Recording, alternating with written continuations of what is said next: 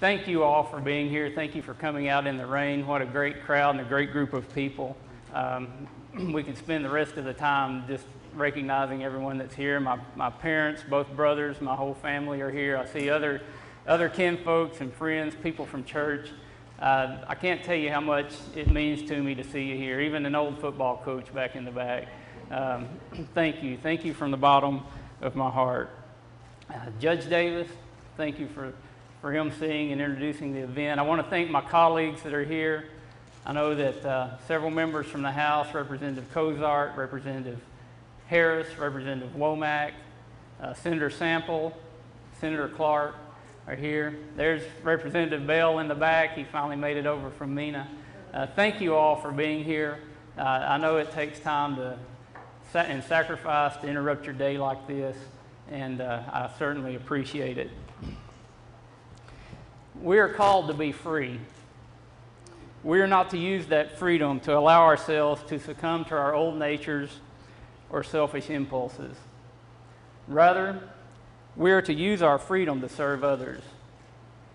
It is our duty as blessed free men and women to use the gifts we have received to faithfully administer the grace that we've been given. I count among my gifts the freedom I enjoy as a citizen of this great nation.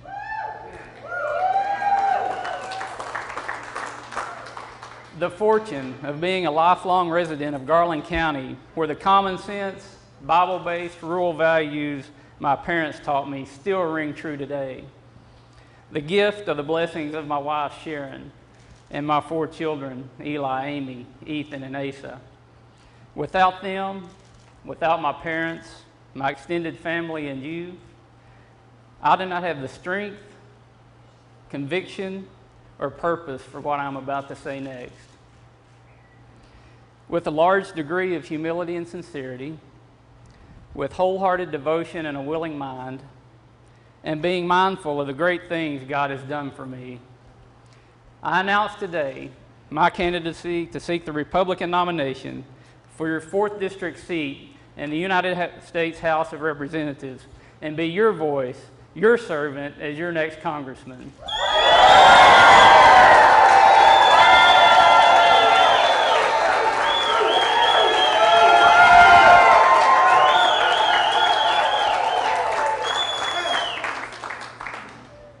Our country is at a critical juncture. So is our state.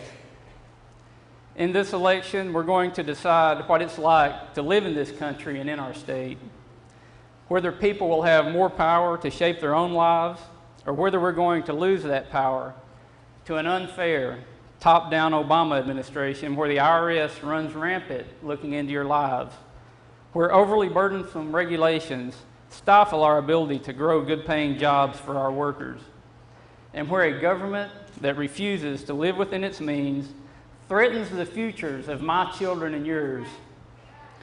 Now, anyone can say those words. It's the details that are hard. We must get we the people involved in this fight for our future, and our voices must be heard. Today, our lives are being more and more determined by a federal government that picks winners and losers. For example, we have a government that gives their labor union allies and other friends thousands of waivers and delays of Obamacare, but doesn't even think to help hardworking individual taxpayers. It's a government led by a president who threatens to veto any bill offered by Republicans to delay the individual mandate. There are questions that are at the crux of the 2014 campaign. Can we make government treat us fairly? Yes. That's right. Can we move forward to a time where we have equality of opportunity instead of being forced to live by rules that demand equality of outcome? Yes. Can we get back to a true free market system where the rules and outcomes are not defined by a top-down government in Washington? I have no doubt we can. For our state, the questions are more specific. Do we move forward on the path of common sense conservative values you have selected for our state? Or do we go backwards to the days of one-party top-down government answerable only to an elite few? I have no doubt we can move forward. Do we continue to move forward in our fight against an unfair government in Washington? Or do we go backwards to the days when Barack Obama and Nancy Pelosi ran roughshod over Congress? I have no doubt we can move forward. Do we continue to move forward in our fight to create an environment where we grow good-paying jobs for Arkansas workers? Or do we continue to fall behind by punishing small business owners who wish to expand? I have no doubt we can move forward. I also have no doubt we can move forward when we continue to elect representatives that go to Washington and have the courage to do what they said they will do back home.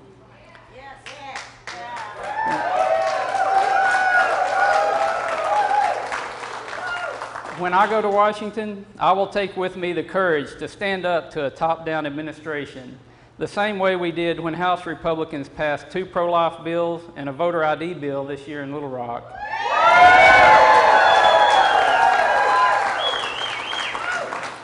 The ones Mike Beebe vetoed.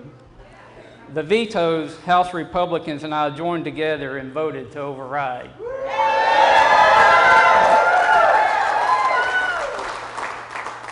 The Pain-Capable Unborn Child Protection Act was one of the key bills of the Simple Plan.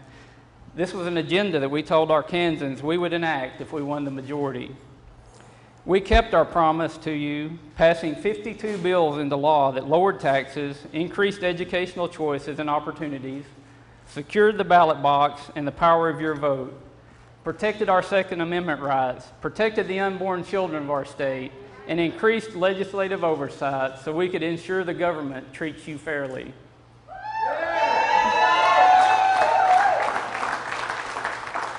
I was honored to help engineer the Simple Plan and put forth real solutions to real problems. But it was a greater honor to be selected by my Republican colleagues to lead our caucus through an historic 2012 election, become the first Republican majority leader in 138 years, and lead the fight to keep our promise to you and pass those 52 simple laws.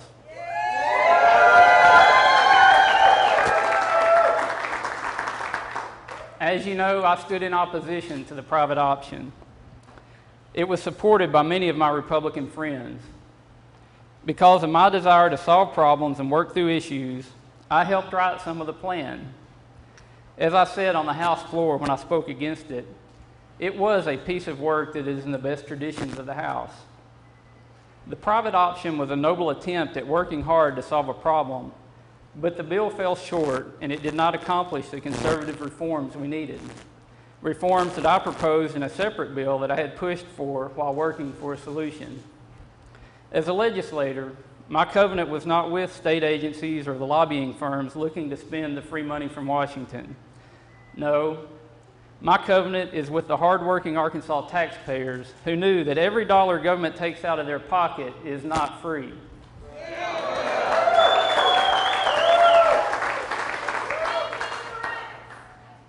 I knew that when I went to the floor to speak against the private option, I was paying a target on myself. I couldn't wait around to be asked my opinion. That was too big of a deal. I needed to honor the covenant that I have with the people of my district.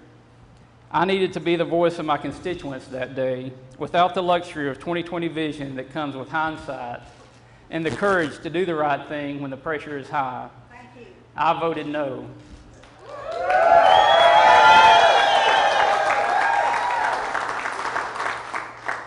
This last legislative session, I also tried to pass a bill to responsibly cap the spending of state government. My bill earned the ire of the Beebe administration. It earned the full negative force of his administration that eventually succeeded in killing it. During the last session, the governor went out of his way to call me names like Red Shirt and some guy. But while Governor Beebe was calling me names, he also said this about my spending cap bill. Washington might need something like that.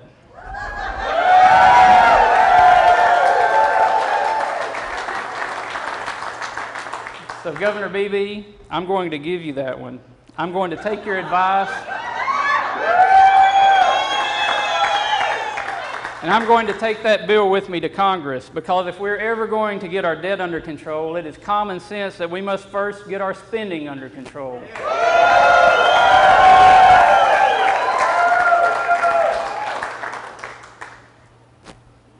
liberals here in Washington, or liberals in Washington and here in Arkansas, talk about progressive reforms when they discuss their agenda. But the only progression I see is away from our individual rights and liberties, and progression towards a top-down, centralized government that picks winners and losers, that thinks it knows what's best for us, that wants to monitor us, and that thinks it can tell us what to do. What they consider progression, I call aggression. And my mission as your next congressman is to fight the liberal aggression coming from D.C. so that my children and all our children will have the liberty to have a brighter future than we do, and the freedom to pursue their dreams and carry on our shared legacy as Americans and Arkansans.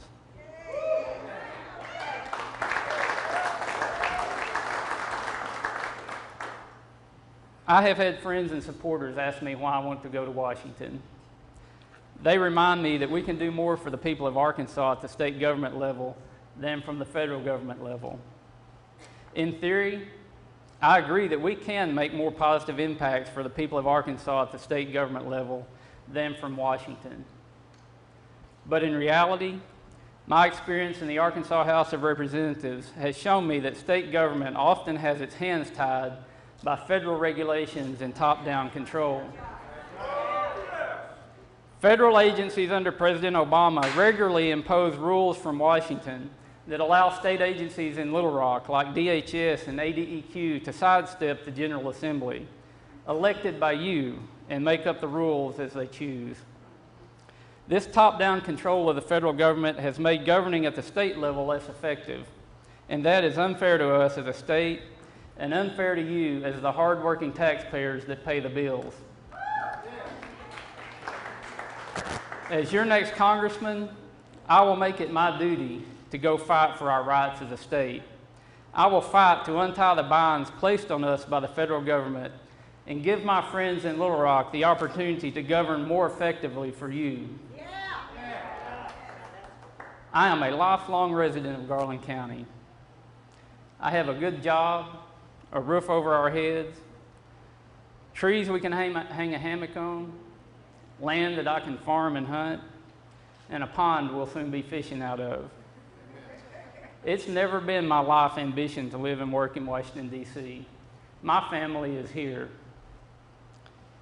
But if my serving in Congress is necessary to ensure my children and all of our children have a brighter future and a federal government that treats us fairly, then that is a sacrifice I am willing to make.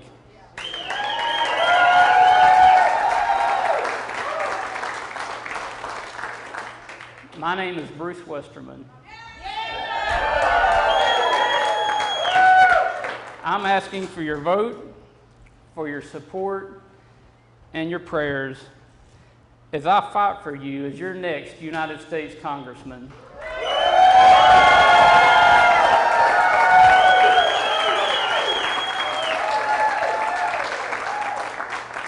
Thank you. Thank you from the bottom of my heart. God bless you. God bless the great state of Arkansas. And may God continue to bless the United States of America.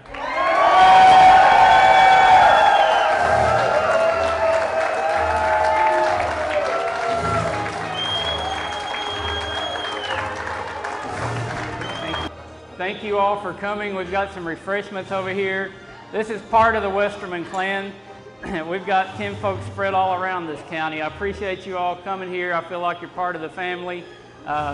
Let's go win this thing. Thank you.